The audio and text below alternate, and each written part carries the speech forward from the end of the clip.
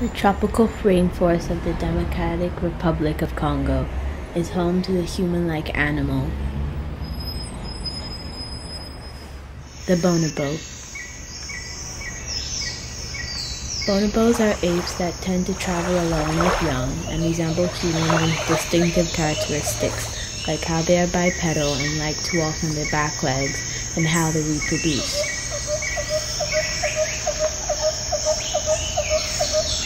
Deforestation, there are only about 10,000 to 20,000 bonobos left in the wild, but the true number is still unknown.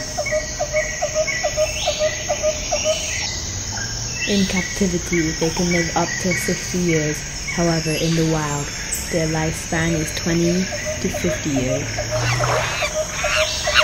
Living in such a magnificent forest, threats like poaching and deforestation can happen.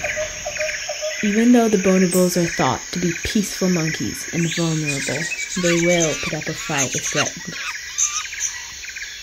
In a tree, a mother bonobo sleeps peacefully, unaware of the danger that lies ahead. Share 98.7% of the human DNA. They have a lot of the same characteristics as humans do.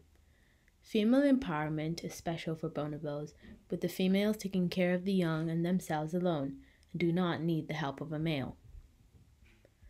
Waking up to the fresh air of the forest, this bonobo mother goes to collect her children from the neighboring tree, relieved to find them all still there.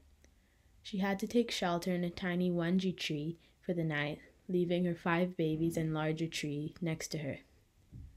Bonobos won't usually do this and prefer to stay with their babies overnight, but there was an exception that night.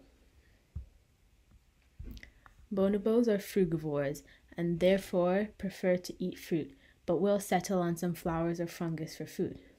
They travel around quite a lot, so in some places there are no food to eat and will have to eat soil or bark.